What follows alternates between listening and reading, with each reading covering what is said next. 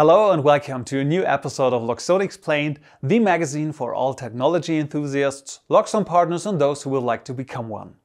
Light plays a major role in our well-being. The right light helps us to concentrate at work, relax at home or get into the right mood at a party.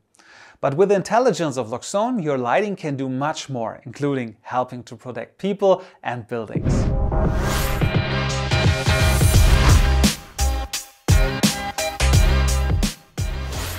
Lighting control via Loxone can help to make your building unattractive to burglars and deter them. This works via presence simulation. This means that if you are not at home or employees have left the building, the lighting is still switched on and off to simulate presence. Various properties can be defined in the lighting control block in the Loxone config for this purpose. When should the presence simulation start and end? How often should the lighting be switched on and off? For how long should it be active? And which lighting scene should be switched?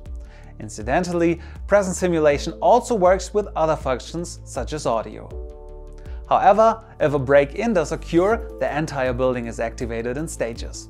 The shading moves upwards so that the burglar can be seen by everyone, and the lighting will also start to flash. This makes it clear to everyone in the vicinity that there is an alarm in your building. Other alarm functions in a Loxone building include an initial silent alarm via the Loxone app, an alarm chain that calls various contacts, and if desired, the police or emergency services via the Loxone caller service, or an audible alarm via speakers.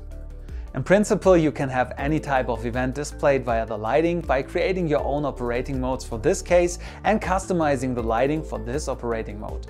For example, in the event of a fire or water alarm in conjunction with the Loxone smoke detector and the water sensor, or even if the air quality becomes too poor in conjunction with the CO2 sensor, either in the Loxone room climate sensor or the Touch Pure. We always recommend flashing lighting for alarms or emergencies so that there is no confusion with other lighting scenes.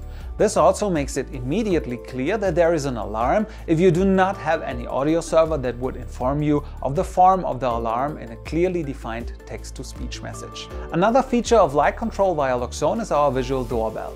If you want to be undisturbed, if the child is asleep, or if you don't want an acoustic doorbell to be played in the office for concentrated work, the lighting flashes to inform you that the doorbell has been pressed.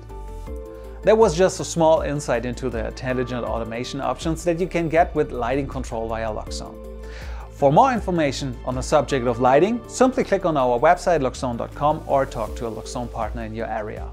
As always, if you enjoyed the video, we'd love a thumbs up and subscription to our YouTube channel. Thanks for tuning in and see you next time.